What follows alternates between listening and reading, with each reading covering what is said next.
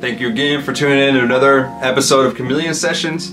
I'm making a video entirely about my setup, okay, and also a lot of my work process, or the flow, reason why I set up my equipment the way I do for my own personal workflow preferences. So let's get into what equipment I use and how I have it set up, and also a lot of how my sampling process is to make it more flowing, and how I like to sample everything. We'll go into the breakdown, how everything is connected, why I have it connected for that reason, and let's just see how it goes. All right, so when it comes to setting up your own studio and your own studio work, you really need to think about what your workflow is like. So what I mean by that is simply, what is your centerpiece? Is it like an MPC? Is it an SP? Is it a machine? And then you got to think, okay, well, is this particular unit that is my centerpiece, where majority of my creation is being made, is it computer based? Is it standalone? Okay, and then from there you would be able to determine what is going to work best for your creation process. So in my creation process, this is the only thing, and you are just going to have to figure out from here what would work best, okay, for in your application. If you have similar equipment, because a lot of peeps have an MPC, a lot of peeps have the SP, and then from there just kind of branches off to your own personal taste for anything else extra, right?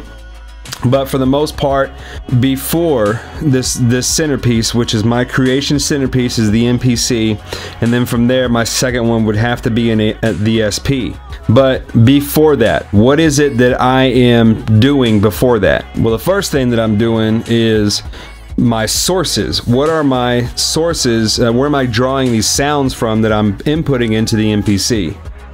It could be a handful of things, okay? So for me personally, I use more than just sampling from a record. Now the turntable is a big centerpiece of my my sampling source, but I also have where I pull from synthesizers, and I also pull from cassette recorders. If you can see, like these, you've seen these in my previous like Chameleon Theory episodes where I use these. Well, I use these to sample, okay? But I want to have like one central place where I can be able to manipulate the sounds. And I'm not talking about adding effects before I sample it. What I mean by that is I want to be able to manipulate its EQ process. You see what I'm saying? So from EQing, I have a small mixer that all these things are connected to, that feed into the inputs of my MPC. Okay, so by having all of my sample sources into this mixer and all of them going out into my MPC, it gives me an opportunity to be able to change the EQ of that sound before I even sample it. Okay, why do you want to do that? There's a big, very important reason why you want to do something like that. If you ever noticed that when you sample something and you're feeling that beat and you're going and you're really deep into this beat, we're talking about hours later, right? But there's that one sound that's within a sample that you simply cannot remove. You could go back and resample it, but now you have been so exhausted and in the creative mode that sometimes you just don't feel like going back and stopping your flow from what you're doing then. So now you've finished even further into the process, and now you have a completed work, and that's always going to be in the back of your mind, that one sound that you wish just was not there. It could be something simple. It could be a shaker in the background that you just really wish it wasn't as dominant as it is in your beat, and you could have avoided that if only you thought about this and had it fed into a mixer and adjusted some EQ levels to be able to pull those down and make some other sounds more dominant to kind of override on top of that. Okay, so it dominates that, and especially since I compress everything, whenever I have a dominating sound, that's going to be predominant inside that beat. Okay, so we're going to work on some of those examples, and this is a big important thing of how I set up my whole setup. So if the title of this doesn't really sound like what I'm trying to explain, it has a very large part as to how you're going to set up your work. So I'm going to give you this example, and then we'll go off into the other thing. So before I do that, let's go ahead and think of this in a mapping sense, okay? So my MPC has no upgrades whatsoever. I don't have 8 outs. I don't have effects upgrade that you could have gotten back in the day. The only thing that I've done that is considered an upgrade on my MPC is the memory upgrade. Okay, so there's more chips in there to be able to give me more memory that gives me more sample time. Okay, aside from that, there's nothing, as you can see from this video here, that there is nothing added to that MPC at all. Okay, so I have to be very, very conscious when I'm thinking of making a beat, what I think it's going to be in the future, which I can't predict 100%, but I already have an idea. I am myself. I don't have to worry about anybody else while I'm making all this music. I know what I want to sound like, and there's no rules whatsoever that's going to hold me back from what I want as an end result. From the right over, so we're talking about outputs over. I have 2 outputs that are being fed into this SP, okay? And those inputs I can use as resampling, or I can play whatever's on my MPC in real time by using this external source. And now I have advantage of manipulating my MPC just like I would with SP samples, because I have all of these effects at my disposal for my MPC, and I do that quite often. Not only that, I could also sample out from my MPC and resample it and manipulate those sounds even further if I desired to do so. In my SP, well, now I have 16 pads here plus my 3 other banks, and I also have a multitude of banks here at 12 pads apiece. So I have a lot of sounds that I could have at my disposal at any time in real time and still play on these keyboards, okay? So over here to the right is most of my live setup. Everything to the left of me is what I use as sample mode, and very occasionally I will use in a live setup, okay? So as you see from the top, I have the Yamaha CS5. It's an old school, it's from like late 70s or early 80s, fully analog. It's a mono synth. Okay, very simple, but I love the way it produces bass sounds, and I will use that if I'm not sampling cable buzz to manipulate as bass. The second down is my JX3P. That's a Roland JX3P. That's also old school, very early 80s. It's actually the first synthesizer that came out with MIDI. Very primitive, but it's my favorite synth that is unfortunately not working right now, and I must get it fixed because that is my favorite synthesizer out of everything that I have. Number 3 is the Roland System 8, which really has so many similar sounds as that JX3P. I could stand to get rid of that, but I just love my JX3 so damn much I will never sell that thing. But the System 8 is fantastic. So all 3 of these keyboards I have fed into this little Yamaha MG 10-2. Okay, so it has 2 outs, 10 inputs, so I can have up to 10 channels in this thing. And that's what I use, being fed the 2 channel outs into my MPC. Okay, so my turntable, anything that I use, like these cassette recorders I use, and those synthesizers, and if I wanted to plug in a microphone to be able to mic up my guitars, an acoustic, a guitar with an amplifier, or sample anything else, like as far as Foley, right? So if I have any kind of field recordings, I can feed them into that. So this is my main board for sampling. So now we're going to see why you would like to have a mixer being fed into your inputs of whatever you are using to sample before it's in a DAW. We're going to go ahead and spin this record real quick. We're going to go into sample mode of my MPC, and we're going to put this record on, and listen to it right quick.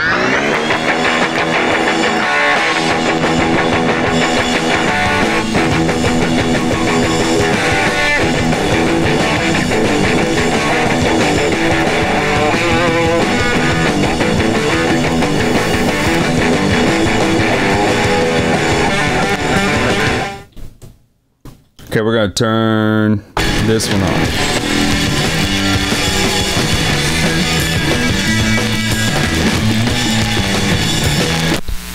When a young man was a strong man, all the people, they stepped back when a young man walked by. I'm gonna record that vocal real quick, okay? I'm gonna sample it into my MPC. I said a young man ain't got nothing in the world these days.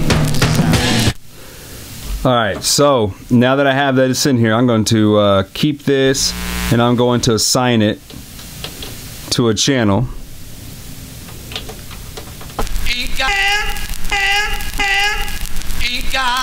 So now I have it sampled into from my record player, right? Well, that's no damn different than just having your record player directly into the inputs of my MPC. But let's listen to this. Ain't got nothing in the world these days. There's a couple things in there that I noticed that I am not happy with whatsoever. Okay, the biggest thing is that it has a lot of low-end rumble going on in there, which can really interfere in the future if you have a kick. Okay, your kick may not be, I'm not saying it will not be, but it may not be as punchy because you have so many low frequencies going on in that fucking vocal sample. If you just let it be like that, it'll interfere with your kick. It may even interfere with any kind of hi-hats because we have so much crackle and crisp going on. You see what I'm saying? These are things that I always think about simply because I am predominantly producing all of my music within hardware and simply dumping it down into 2 tracks into my DAW. Okay, so these are things I really have to think about. And if you're doing the similar type of project, then these are definitely things that you must consider if you're trying to get the best sculpted sound. Okay, so let's redo this now with the utilizing the advantage of what is a mixer. Okay, so we're gonna go back into sample mode. We have this saved, and remember. Well, these days ain't got nothing in the world these days. Alright, so now we're gonna go in and sample that same exact thing. Alright, so now that I have both of these, I'm gonna keep that. Let's eliminate that damn sound. And let's engage the MPC. So now that I got this engaged within the MPC, and let's go ahead and listen to the samples. There's one. Ain't got nothing in the world these days. That was the original. A young man ain't got nothing in the world these days. Let me put these on note off. Ain't got nothing in the world these days. Now that drum sounds great, but what I'm after is I'm after the vocal, and I'm not after that drum at this particular sample. Let's go ahead and just match them up right, okay?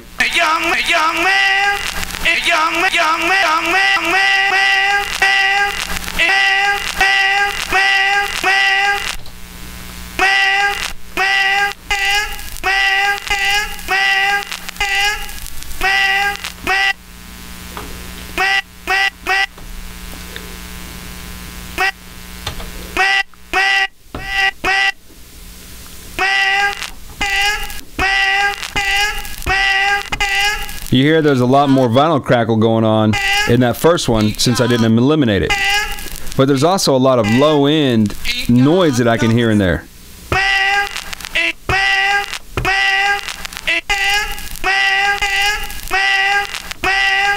So that can really help whenever you are sampling anything. And you really just got to think about the future. That's why I love to have my everything hooked up that I'm going to use to sample in a mixer, because there's some things that you just want to be able to pre-EQ before you sample it into the MPC. That's why it's so important to me to have that. Okay, so that is a perfect example of what I do on every single sample that I do, whether it be from a record, a keyboard. I'm always thinking ahead as much as I possibly can. Doesn't always come out perfect, and it's never going to be, but I'm not really after perfect. I just don't want shit to sound too muddy, and that's what can happen if I let that go on, especially if it's a long sample source. When you're doing short samples and stuff, it's not as important, or it's not going to be as affected. But if you are using long samples, and especially you start to hear this pick up a lot more, whether you tune up or you tune down. Okay, I'll give you an example. So I'm going to take these two samples. Let's tune this dude down 100 values.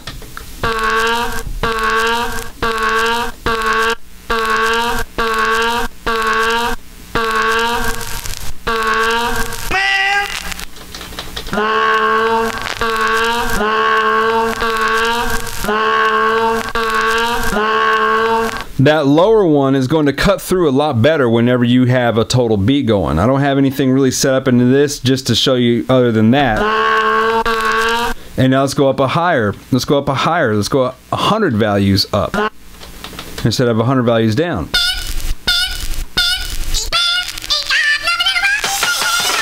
That really showed me a lot.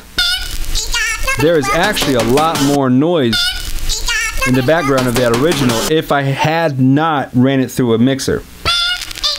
This one killed a lot of that low end. And when you're doing low end and you're adding 100 values higher, well, it's doing nothing but taking that low rumble and just tuning it higher. So now it's a lot more audible, especially if you're going to manipulate your samples that way. It's not there, and it's going to cut through a lot better. So that's why it's important to me to have a mixer there, okay? Now the second part of my setup, on this side here, I kind of went through it before, but I like to have this Prophet 8 is my main keyboard that I use for whenever I'm doing live video takes, okay? Or just live recording into my DAW. So I have this Prophet 8 on, and it's in 4 different channels into my Mackie mixer that you see there. And I label everything so I know exactly what is what. It just makes everything a lot faster whenever I'm trying to reach certain things in the middle of a workflow. You know what I mean? It's just going to make your workflow a lot easier if you know exactly where everything is at. And sometimes you just forget, man. You know, even though I've been with this equipment for so many damn years, you just forget sometimes when you're in the heat of making something where things are at as far as the technical side, because I'm just thinking with my other side of the brain while I'm creating. You know what I'm saying? So now I have my SP hooked up. So my MPC is the main sampler, okay? My SP is my secondary sampler. So I can have sounds being fed into here.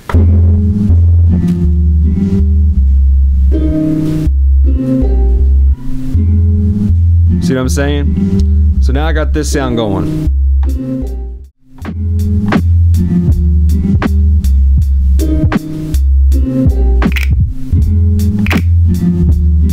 Now I can just, you know, fuck around with this, right?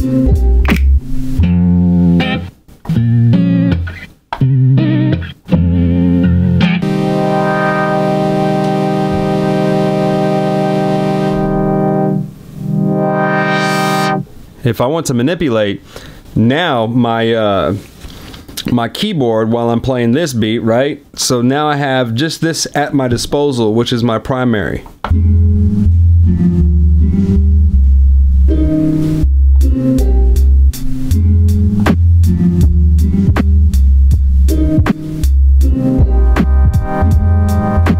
See what I'm saying?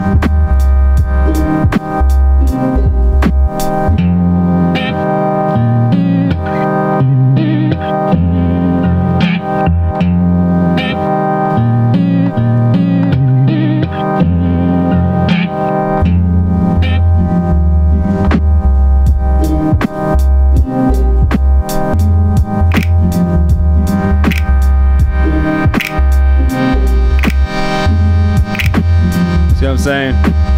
Now these are all like not really on a loop.